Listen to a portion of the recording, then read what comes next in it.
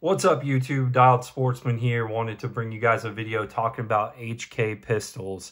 This video is coming out in April 2024, and I wanted to talk a little bit about if HKs are worth it right now in 2024, and I would say 100% is a yes. HKs are phenomenal shooting pistols, and they can be had at a great price right now. Excuse me. I obviously, as you can see here, have two, and I was a previous Glock owner before having these, and since then I've gotten rid of the Glock because this thing just absolutely smokes it in terms of performance, overall handling, the way it feels in your hand, customization.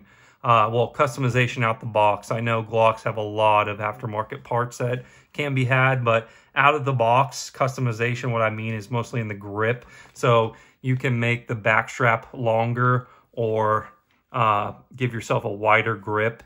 Yeah, I guess on the aftermarket side of things, Glock does have more, but out the box, these are so good to go. I really don't see what you would want or need to do with the HK pistol lineup.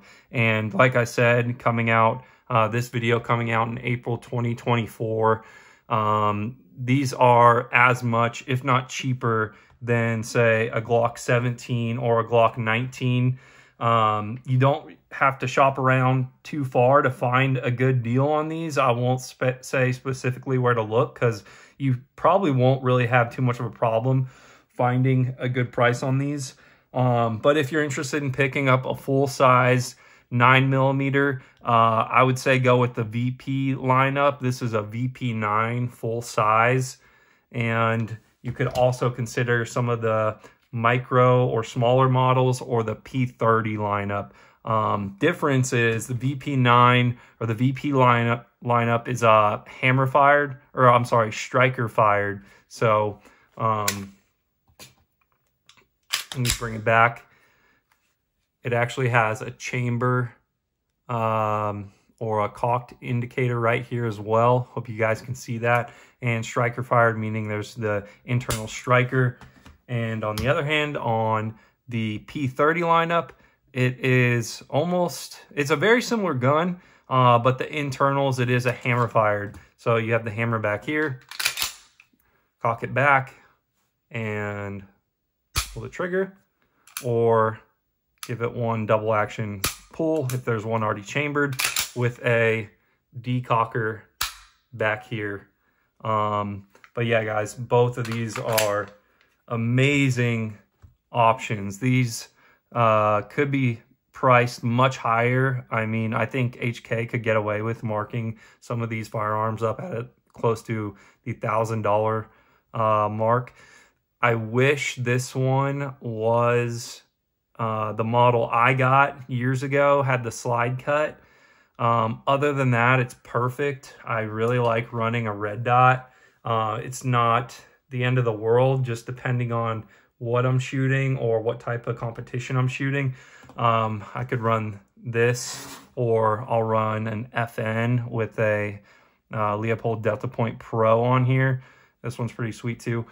But this is a phenomenal pistol. Like I said, if you're thinking about getting a Glock or something similar, this is should be a high contender for you right now.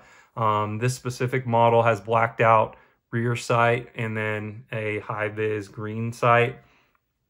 What is a little bit different about the VP9 too is it has a paddle release.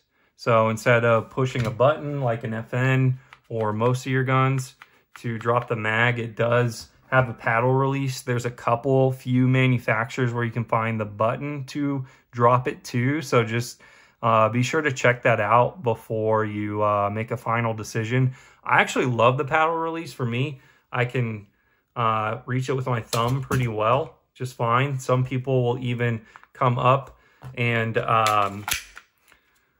reach around with a middle finger and drop it like that.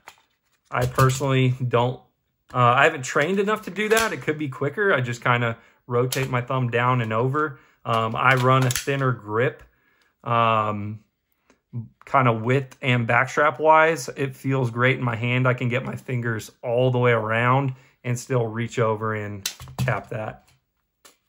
But yeah, guys, these can be found for amazing. This is a great comparison to a Glock or something similar that you might be considering, and is still saying in the same price point. So I would definitely consider these. I've shot in thousands of rounds through this one, and less through this one, like it as well. But I really like how the striker is on this, and the trigger right out the gate is pretty good too. Actually really good, honestly, for this class of pistol, but I'll go ahead and ghost it for you guys.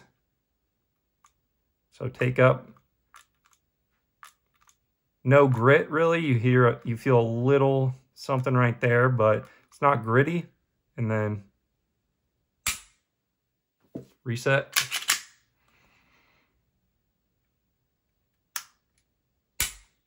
So pretty short. That wasn't the best show reset. Let's try that one more time.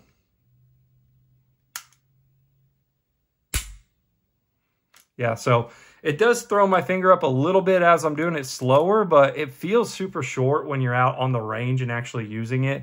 But yeah, guys, I just want to give you a heads up that these can be found very competitively right now. So definitely consider these two as an option if you're on the market for a full-size 9mm.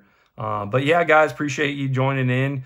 Again, this is Dialed Sportsman. If you like videos like this, feel free to jump on board and subscribe, and also shoot a like over here.